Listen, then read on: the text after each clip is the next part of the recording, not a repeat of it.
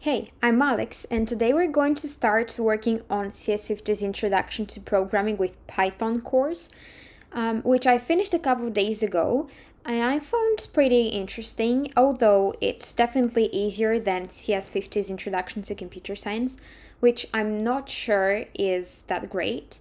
I was hoping to get slightly harder problems, but I believe it still helps you build a strong foundation in programming. So the problem we're going to solve now is indoor voice. It's a very short one. That's why the video is short as well. It's the first problem from PSET 0.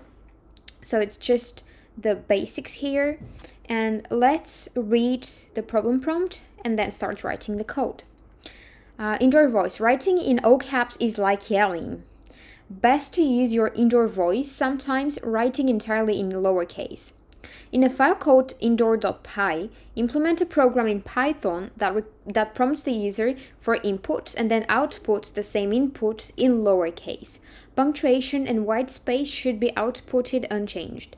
You're welcome but not required to prompt the user explicitly, as by passing a string of your own as an argument to input. Okay. So before we begin, let's create some directories, or at least one that we're going to use. So I'll start, let me clean the terminal. I'll start by creating a new directory because I already have these here where I've put my solution. So I'm going to say mk dir, which means make a new directory, which is going to be called PSET0 video or tutorial. Like that. And then I will say cd PSET0 tutorial. So what I'm doing right now is I'm saying change my current directory to this one. So I'm going to enter this folder that I just created. And once I am in, I want to create a new one, which is going to be called indoor. So this is going to be a directory for the current problem that we're solving. So mkdir, make a directory indoor. So again, I'm going to use cd indoor to say change my current directory to indoor. And then we're going to create our file. So that's the command we can use, code indoor.py, to create a new file. So code indoor.py. There we go. So now we have our file and we're safe to start writing code.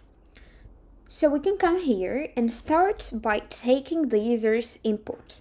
How can we do that? Well, we can use the input method, input, and then inside of these brackets, we can write a message to the user. So we can prompt him. We can say, please enter a message or whatever it is. I'll call it a message. So we'll have quotes, please enter a message. Like that. I'm going to put a space as well. So something I want you to pay attention to is the fact that in Python, we can use both single or double quotes. It doesn't matter as long as they're like the same before and after the string. I usually prefer using single quotes, but I just wanted to let you know that they're both valid options. So once we have this message, let's save it in a variable. How can we store it in a variable? Well, we can just say create a new variable, which is going to be called message, and it equals the result from this input prompt. So once the user enters a message, we're going to store it inside of this variable called message. Now, what do we want to do next? Well, this message has to be outputted in lowercase. So the way we can do it, let's first print it. We'll just say print this message. So right now it's going to be the same as the one we entered. It's not going to be in uppercase, but I just wanted to check if everything's good here. So let's go to the terminal and write Python. And then the name of our file, so indoor.py. By the way, I'm sorry that my terminal has such a small font. I will increase it for the next video. So please enter a message, and let's enter the message hello with uppercase and then world with lowercase. So right now we just see the same message that we've entered. There is no difference because we haven't manipulated it yet. So let's do that now. how can we convert this message into lowercase? Well, it's really simple. We just come here to this message and we say dot, and then we use the method lower. So lower. That's the method we use in Python. Now, I want you to pay attention to these brackets. This means that we're currently calling this method. So if you don't use them, then it's not going to work properly. But once you do, and you run the program, let's write the same message, hello with uppercase, world with lowercase. We can see that the entire message is in lowercase now. Unfortunately, I cannot increase the font of the terminal only from here. But yes, you can see our result.